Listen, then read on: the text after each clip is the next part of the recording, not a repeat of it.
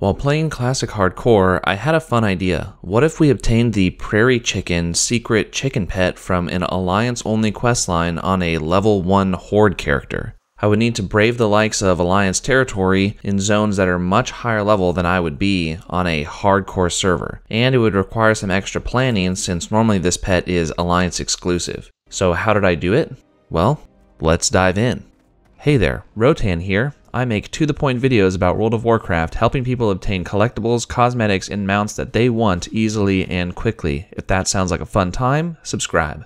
The short version of how to get this pet is to use the /chicken emote a bunch of times on a chicken and give it a specific feed from a farmer in Westfall. So first I had to make an Alliance character and get in position. I made a rogue and started to run him over to Westfall, making sure I had 25 copper in my pocket so I could actually buy the feed from the farmer. I made a macro on the way to make clucking at chickens easier, and then it took me a while to actually run over to Westfall. There's going to be a lot of running and travel in my future. I made it there and I got the feed. I clucked at the chicken until I got the quest cluck from the chicken. So now it was time to log off and get my Horde character in position.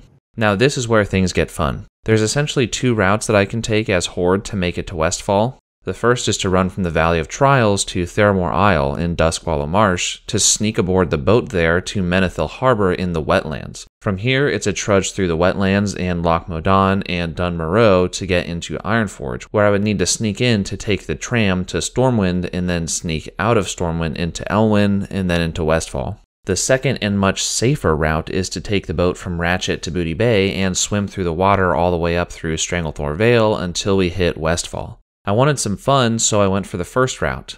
I made a rogue and realized I couldn't stealth at level 1, so I had to level to level 2. So unfortunately that meant at this point, no level 1 chicken. Bummer. So I got stealth and decided to begin making the trek. I left the Valley of Trials, hooked a right, and hopped into the water to begin a long swim all the way down to Theramore Isle. I had to make sure while swimming to watch out for sharks and other creatures in the water. There were a few stops along the way, and I kept getting the feeling that I really shouldn't be out here.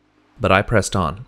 Eventually, I could see Theramore on my right and the dock I needed to get to in the distance. I knew I was getting close to my first challenge, getting on the boat. I crept up on shore and entered stealth.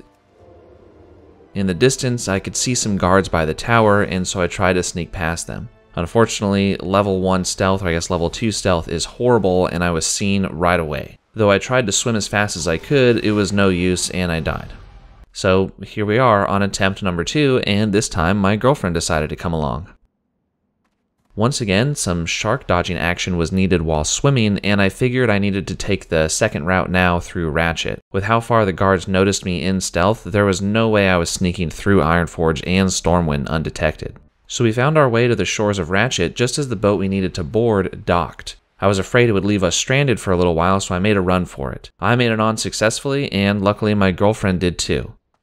Alright, it's time to head to Booty Bay, which means we're nearly to the Eastern Kingdoms. Once in Booty Bay, we jumped off the boat and began to swim again. This leg of swimming would be our longest by far. However, the rain while swimming made a nice ambiance as we both traveled for nearly 15 minutes by sea. Still, we had to keep our eyes open for nasty critters in the water. Finally, we crossed over into Westfall, but our swimming journey wasn't over quite yet. The south of Westfall is far too dangerous for us. So about midway up, we decided to come ashore and find our way to the farm on foot. Once we were off the beach, we entered stealth, and I began to realize how dangerous this would be with all these enemies surrounding us. Stealth let me down again, and we were quickly struck down by enemies who saw through our poor attempts at sneaking. So on my third attempt, I actually managed to make it ashore from the very north and found my way to the farm. This chicken right here is in the perfect position, far enough away so Alliance NPCs won't get me. I just have to watch out for coyotes as I log out. Now is the moment of truth. Back on my Alliance character, I ran over to the chicken and I clucked at it for a minute, forgetting that all I needed to do at this point was use /cheer at it. Right as I remembered this coyote came running over and my heart rate spiked. I thought I was a goner.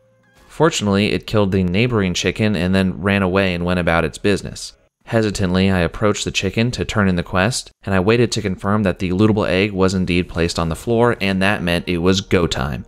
I tabbed into another WoW application I had open so I could instantly log into my Horde rogue. I spam right-clicked, accidentally murdering the chicken, sorry chicken, and as I looted the egg I saw the coyote in the distance and my fear returned. As soon as I was able to actually loot the egg, I decided the best move was to run away and hearth to safety before celebrating. Thanks, Rotan, you really helped me out.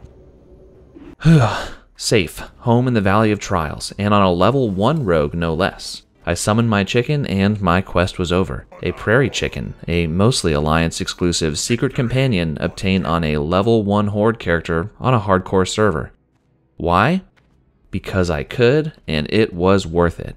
So there we go. Thanks for watching and good luck getting your own chicken if you attempt this. And until next time, take care.